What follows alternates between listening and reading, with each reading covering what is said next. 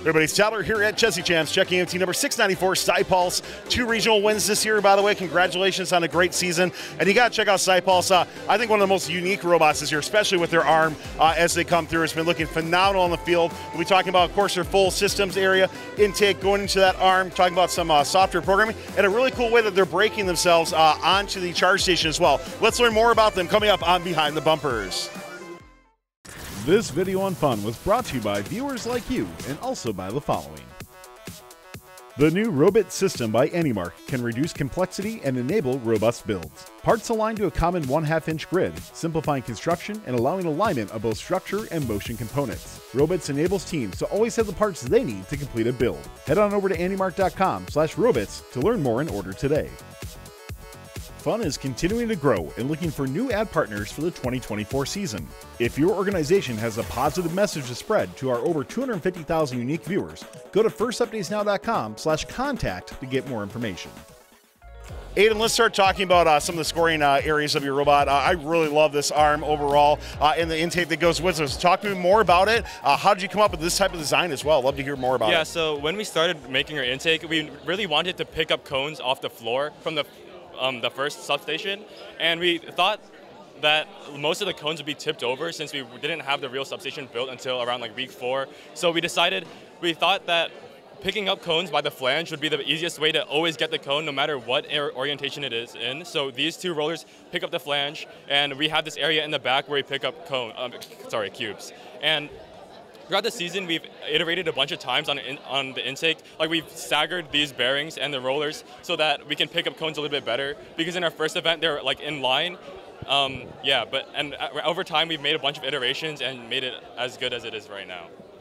Looking at, from your iteration, if I remember correctly, I saw you guys at the Midwest Regional way back, and you had more like a cloth or a tarp, I think, or something like that on your intake. Is that right? Actually, it was just this cover that you can see right here. Okay. But we just put a lot of tape on it, and we made it look like a racing stripe because Mr. Blade really thought that it would be cool. All right, fair enough on that. So more aesthetic than anything else. Yeah. Gotcha on there. And how about this arm? Like, this whole structure is just really impressive. So when you came up with this, especially, I know we'll be talking about some of the motion with it a little bit later too, but this whole just packaging you have is really cool. Tell me more about it. Yeah, so when we made the arm, we really wanted our center of gravity to be low and in the center of the robot. So if you look at the motors for the arm, they're all the way in the middle of the robot and near the bottom.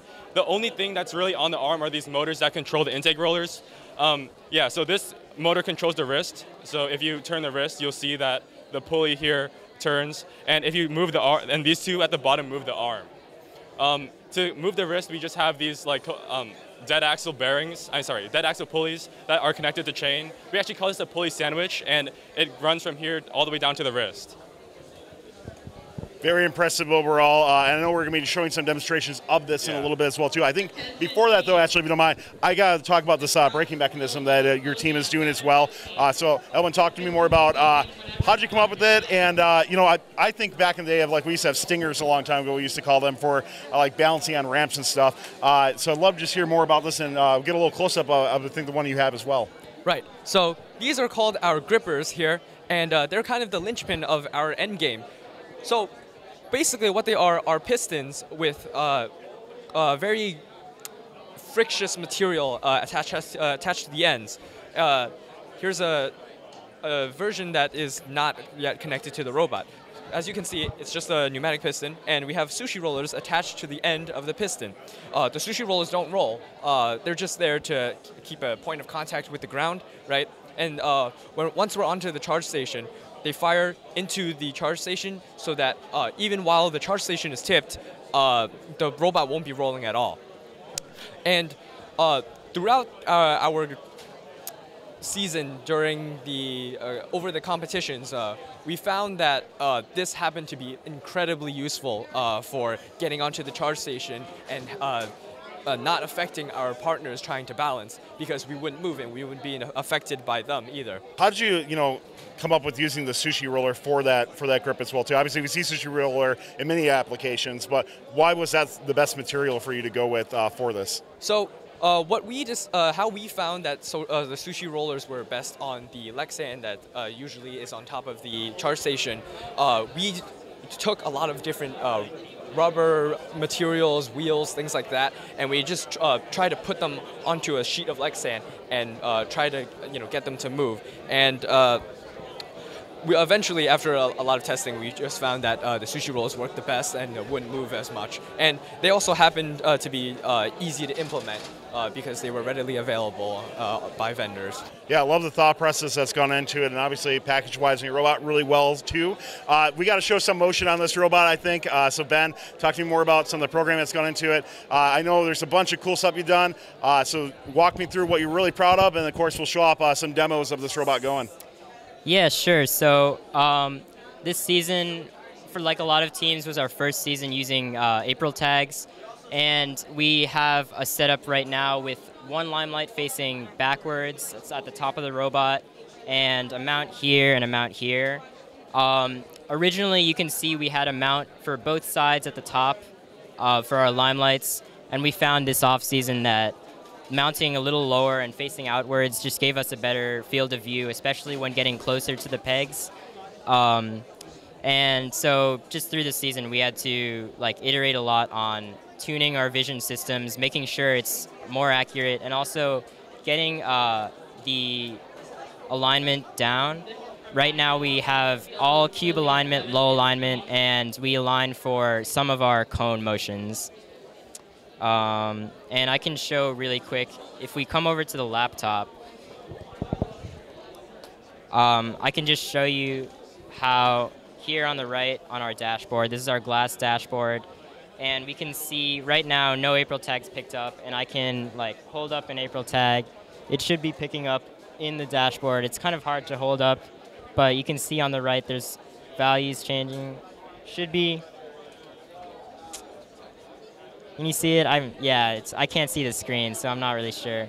But we just worked a lot on the season on that. And then additionally, we had to work a lot on structuring the code for our arm.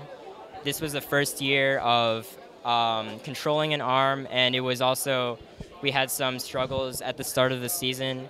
So one of the big things that we ended up settling on, we have a structure where we have a trajectory of our arm, so we go through different states for each motion. We can show that real quick, I think.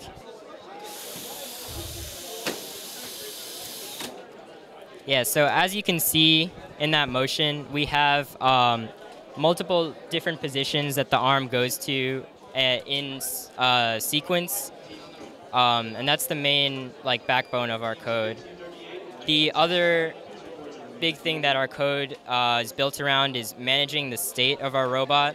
So because our robot scores on both sides, we really have to keep track of which side are we going to score on, which side are we facing, which piece do we want to score, which level do we want to score at, and that's all controlled on by our operator. And yeah, I think.